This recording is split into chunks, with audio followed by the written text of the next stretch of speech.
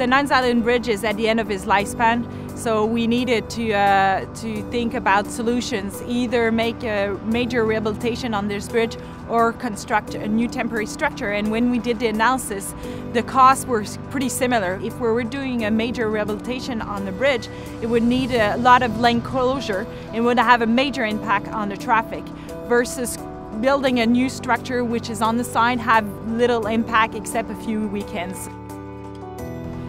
We decided to go to use a different path than the existing bridge.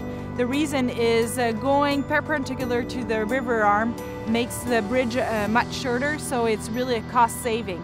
And we were a little bit further from the existing bridge, so allowed an easier construction also.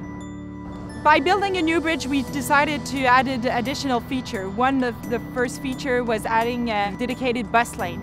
By having this dedicated bus lane, we're able to remove a traffic light, which creates a lot of congestion on traffic on the existing highway. The other aspect is we have a bike path right now, but we took advantage to increase the width, which allows the passage of pedestrian and bike at the same time. First of all, we have to say that the project is going on target.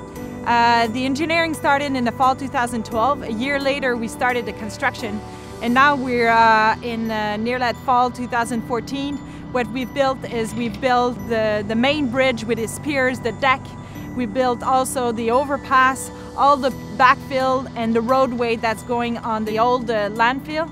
And in a couple of weeks, we're going to do the connection with the existing highway.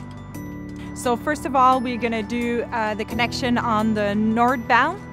After that, another weekend, we're going to do the southbound. And after that, we need to do the final connection for the dedicated busway.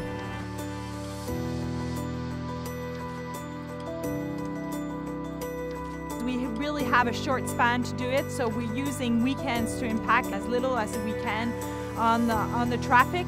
But there's a lot of work to do these connections, so there's a really tight schedule that we need to plan to make sure that we're able to open at 5 o'clock in the Monday morning.